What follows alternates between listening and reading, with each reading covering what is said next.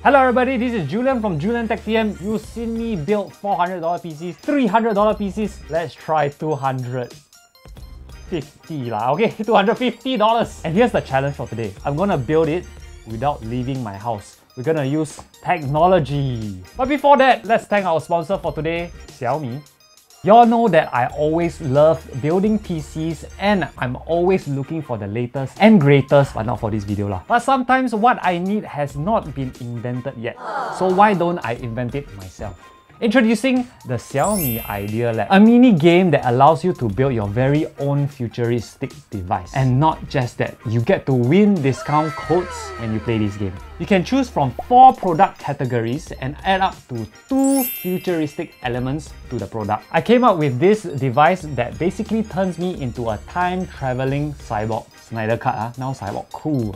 I can operate this device with my mind and I can jump in time to any year I want. Telekinetic and time-traveling technology may still take some time to come to me, but I can always dream with Xiaomi Idea Lab. Go try the game yourself and win discount codes by clicking in the link in the description below.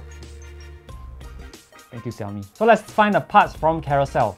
So the budget I'm going to set aside is $150 for GPU. I think I can find a 1060 3GB. $50 to $100 for the other stuff. Motherboard, case, hard drive, everything else, RAM. Can find one. How do I get it delivered here is Grab delivery. We're not gonna combine the cost. One is gonna be delivery cost, the other one is PC cost, okay? So let's find the PC first. Usually the problem with all these cheap PCs is that they don't have a good enough power supply to power the GPU. Ooh, this PC, a refurbished i3 2-core 4-thread, 4 gigs of RAM, 500 GB of hard drive might be possible, man. Well, you know what? I'm gonna wait and then we're gonna see whether any of them reply. Okay, I bought this PC, the refurbished HP workstation, 4 GB of RAM, 500 GB of HDD, and a 550 Ti. Okay, got the Grab running, so it will be here very soon. Next thing is to find a GPU. Guess what? Driver cancelled. Damn you. Okay, searching for next driver. Progress! Found a driver. And I found a GPU too. 1060 3GB for 190. Sweet. Okay, very nice. We got this Yishun address that will bring my PC over. We have the bike that will bring my 1060 3GB from Bendemeer. Pretty good! Pretty good! Hello. Oh, hi. Thank you very much. We got it. Have not left the house. Yeah. Thank you. We got it. I haven't even left the house. It's in freaking Ziploc bag. Might want to re-thermal paste the card because it is an old card. You see the screws are rusting behind, but we got it. Alright, PC and graphic card is here. One problem is I don't know whether the PSU can take up the 6-pin PCIe power. The PC opens on the right side, which is weird, instead of the other side. So it's an upside down motherboard. Let's look at it. Yes! Yes! PCI power! Correct, Leo. Thank you so much. Great buy, $70 for this. First time, no problems. I mean, one thing is it only has hard drive, which, you know, having an SSD will be great. Okay, I added a 1060 3GB. Let's hope that it turns on. Will it light up? Shit, not lighting up. Okay, let's see whether we can find out what's the problem.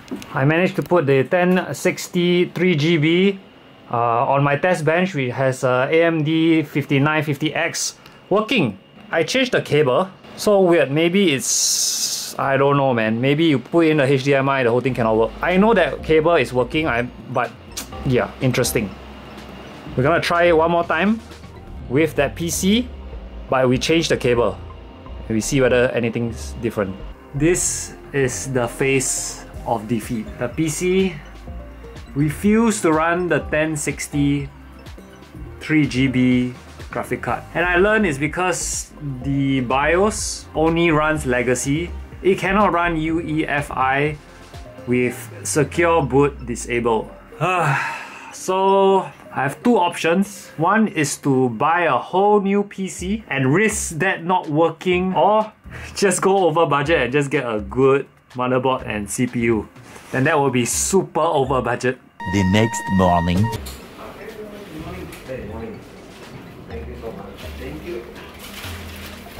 Guys, we hit the jackpot. We have a PC, if I'm not wrong, an i3. It's a good gen, a good generation. And then we also have a motherboard with a CPU. The person was like, yeah, I don't need, you can have it. What the hell?